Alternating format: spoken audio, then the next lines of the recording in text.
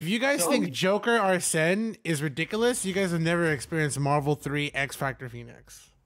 Yeah, that or X Factor 3 Virgil, or Zero, or actually many other things in that game. But here we go. In game number 1, we actually lied to you. We did not get Andrew T and Frog. We're getting more of Sharp because Sharp is pretty much putting on a show right now. And it's not going to be Palu. It's going to be Pyra Mythra. Oh yeah, you're right. It is Sword Cheek. I honestly love the design of Pyra Mythra. I think that the uniqueness of how they were made, they complement each other super well, except for this one specific thing. Can somebody explain to me why that forward smash on Pyra is allowed to be frame 20 and have that much KO power? I don't think that's allowed.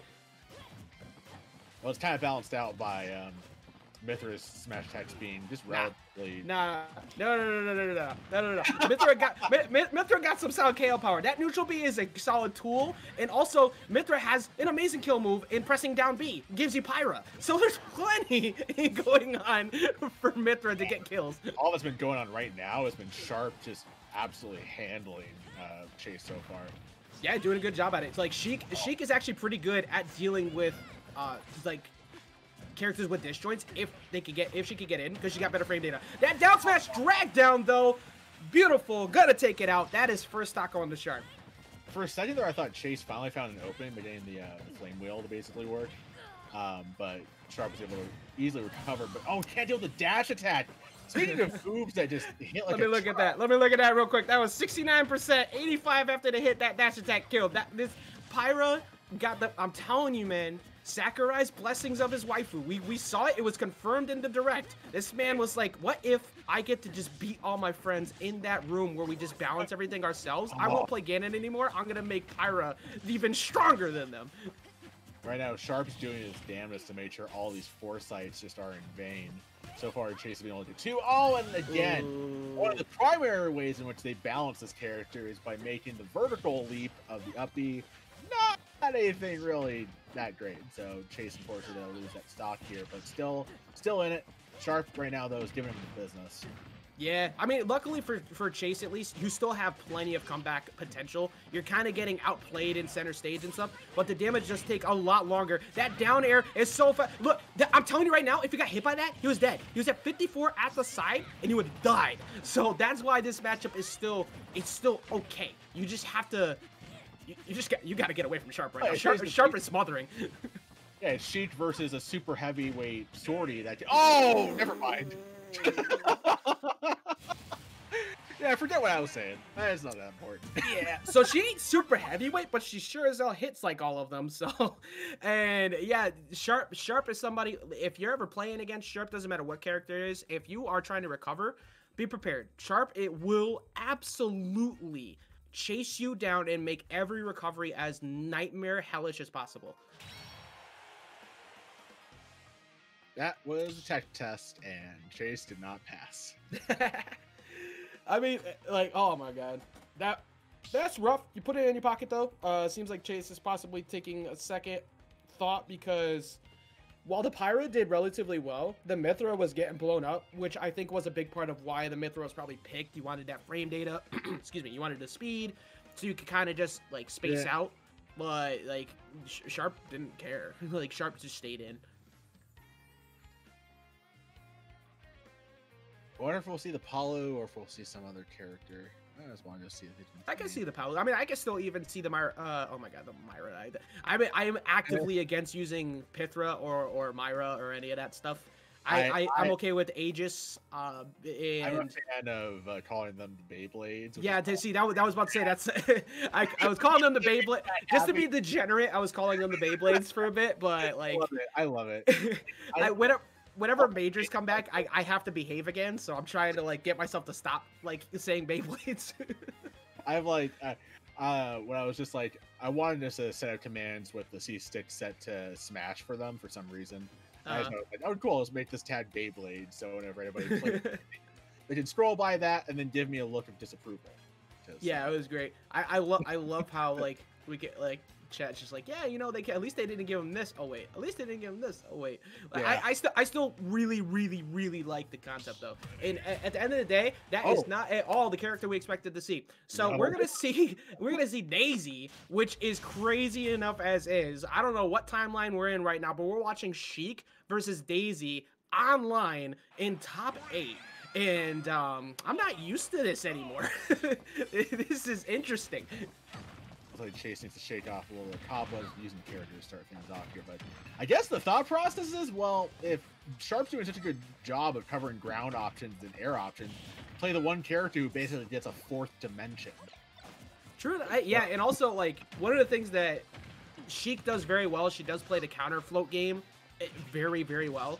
But one thing that Daisy and Peach do is they're very easy to, they're really good at exploiting people who are super aggressive because they kind of fade back and punish you for getting too aggro. So you're seeing that right here. You're seeing Chase attempting to try and put some hitbox pressure to slow down Sharp. Sharp is just so on point though. Like, nobody's really been able to check his aggression like all day. Yeah, he's like weaving in and out like crazy right now. Oh, this is an opportunity for Chase. Oh, he had the juggle up, but Sharp was able to escape. Oh, no, no punish. That not believing hard enough that you were going to have anything after that. That could have been a solid, like, forward air or hard up smash. Oh. Speaking of, thank you very much. You know, following right back up. I appreciate you for thinking exactly what I was thinking. Hey, I like to see the taunt afterwards, too. Chase feeling himself, trying to get himself back into this one mentally. Some tactical crouching, man. I mean, yeah, everybody already knows, if you heard me enough, I am not one to shy away from the fact that if you need a taunt or you need a tactical crouch, you need to do whatever to get in somebody's head, do it. Like, if you're winning in the mental game, somebody's already thinking, oh, you know, they're taunting on me, I'm gonna go bum rush at them. Congrats, now they're playing aggro and you get to open them up a lot more. But so far, Sharp hasn't really fallen for the trap quite yet. Oh, getting a little assist back to stage, the up B. Whoa! What was that call out? The up B explosion, man. That was some extremely aggressive stuff. I don't even know what else to say about that. I would in the playbook, just pulling out the pages, sitting there looking for that Super Bowl play. Don't be like Seattle Seahawks not putting out, you know, Marshawn Lynch to run that 1 yard line, but like that's not what you think what would happen there, and it worked out. As you call it, the Sheik is special. So, it's corny. You know what? I will give you like 5 points for trying to make an effort, and I'm gonna give you 1 for execution. Speaking of execution right now, Sharp, put on a clinic. True enough, yeah, this is straight up a public execution right now. He has been on such a tear, but Chase has definitely found something a bit better here with the Daisy. Like, even it's a lot closer. He's been able to trade a lot more with Sharp, and that's pretty much what you want. Because if you're trading with Sharp, you're coming out on top. You're gonna kill much earlier. What I gotta do to Seahawks like that? Because I'm a 49ers fan, that's why. Oh. That was a weird interaction with Ledge there as Sharp was trying to set the grenade off, but now Chase has got full stage control. The upward turnip toss might have actually... Fair at the ledge. Oh, no, down smash. Oh, I like that. I like that mix-up. Trying a couple attempts to mix them up, but landing directly on top of down smash. I don't know, not the best call, but you're just trying to find your way back in. Sharp is doing such a good job of just setting up all of these traps leading to smash attacks and just confirms, but Chase able to break it all through. What's the option here? You know what? I think I feel like he's not gonna be able to get it now, but Chase was doing a really solid attempt of just throwing out a lot of hitboxes at ledge, right? What was the one thing he hadn't done yet? Forward throw. High enough percent with rage probably would have gotten him, but the nair out of shield, tactical crouches. You know, just gotta feel yourself, and then Sharp answers right back. I love it. Yeah, you love to see it basically. Oh, nice regrab there by Chase, but Sharp. They're just basically just managing to start getting on the field, getting out of each other's low percentage combos. Yeah, indeed. The crouches are actually not optimal. They're not turbo. They're not turbo crouches like Mars would do. You got to really amplify the speed on it. Oh, okay. All right. Okay. Just down air in center stage like that. It wasn't hit, but. Yeah, Chase dropping the jab reset there, but right now Sharp. He's having a little bit of a harder time, no pun intended, chasing down Chase. The up air. Oh, yeah, for a big home run again. Oh, and look at the frame trap right there. Covered a potential like jump away with the up air, and then after that, got the back on the ground. Like, this has been such a significantly better pick for Chase. He's getting so many more trades, and he's actually been able to box with Sheik a lot better. Like, honestly, I thought the Palu was going to be the way, but this Daisy really looking like a solid answer. He might die here, though, if he chooses the wrong choice. Sharp's just lying in wait. Look at this. Oh, he's so confident about these smash attacks. Oh, my God. If I want to see Chase just commit to one of those. He missed that punish earlier on the air dodge, right? He looked like he was looking for that before. The drag down's not going to do it. Watch you get up here.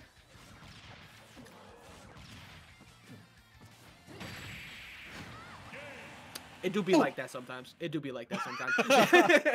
That forward smash has just been like the go-to option for Sharp at the ledge, but nobody is like doing anything to stop it. So keep doing it. If it ain't broke, don't fix it. Sharp able to persevere and just outlast Chase there, winning that big exchange at the ledge, and yeah, gonna be taking it 2-0 currently. Yep, it is a best of 5. We were in top 8, so that is currently Sharp up 2. Honestly, I don't think I really want to see a change out of Chase. I want to see Chase run it back, maybe with a different stage, sure, but I think that the Daisy did really well. Kept it even. The only thing that was really like the big thing lost was just not believing hard enough in looking for those defensive options to punish them. I really kind of want to see somebody take Sharp to a smaller stage. I think that it has a lot to do with it. I know that he's still going to be able to get, you know, needle confirms and be able to play as neutral. But... I think on paper it seems like a good idea, but when you look at how Sharp like navigates platforms and combo confirms, if you can't run away from him, he's gonna get him freer. So I think the way to check that is you have to get the hard punishes, right? Yeah, MRW in chat saying, "I swear to God, no one knows how to fight Sheik." They don't, because name 3. Like Sharp was one of them, and then you got like obviously like Void, but Void's been kind of playing different stuff, and he hasn't been online. It's so hard to get this back. Oh, all right, we got another one to add to the list. Chase has joined the Sheiks to tell me to shut the hell up because apparently there's more of them out there. So. That was perfect. That was funny. I'll hold that L. That was funny. Thank you so much, Sheik, or Chase. Yo, you're sitting there talking about how you never got to play Smash 4, right? Well, here you go. True.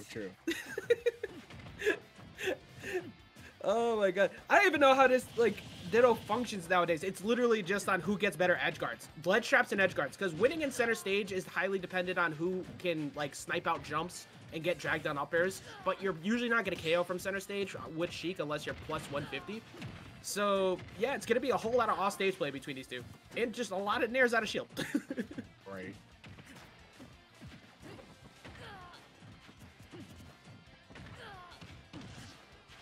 So far, Sharp has been driving the heavy share of action here in this game 3.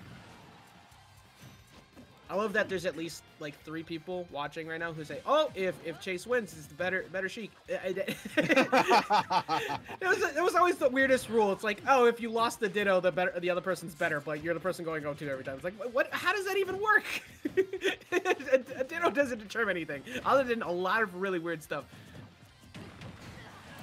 Oh my God. And sometimes the Ditto is just, it ultimately boils down to who can F-smash the hardest.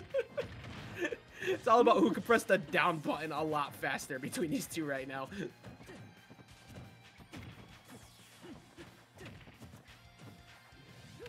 All right, capitalize on this. Get something. All right, see that's one of the that's kind of similar to what I saw before, right? I feel like Chase has confidence in the moment and then backs off.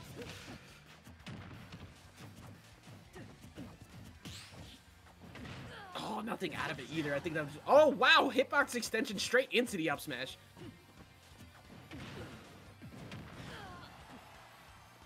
Chase is hoping for a hard landing, but not dare. And oh man, Sharp again with the up smash, and of course the tactical crouching. All right, at this point, just swing a lot. Sharp taking your advantage to heart, and it finding some time to BM a little bit between. Oh. Chase with the response here. That's right. Flex on him. Get in his head. Uh-oh. right, never Chase mind. right now. He was trying to make the most of his limited time left in bracket, and there you go. If that ain't taught to get bodied, I don't know what else is. That was that. Taught to body myself. It's like I'm going out on my own terms. So great run from Chase. Went down to 8-Bit Man.